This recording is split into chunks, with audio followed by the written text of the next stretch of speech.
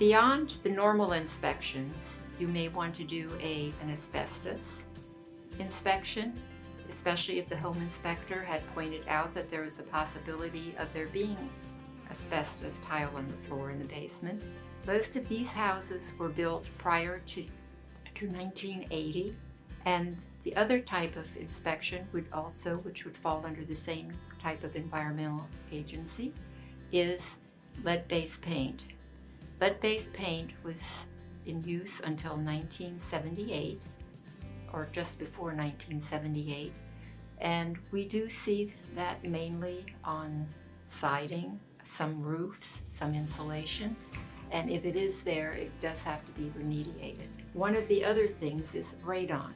Radon gases in Northern Virginia are very prevalent, but radon gas is where there are veins that run underground and they have cracks, and the radon can come through that, and it can be very harmful. The good news is it can be remediated and everything can be fine.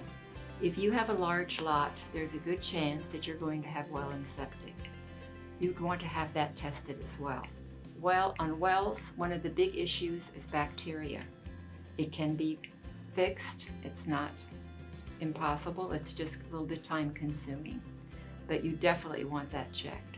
And in terms of the septic, you want some information on that in terms of when was it last pumped? Has it ever had any work done on it? For instance, like the distribution box has been replaced. What has happened with this?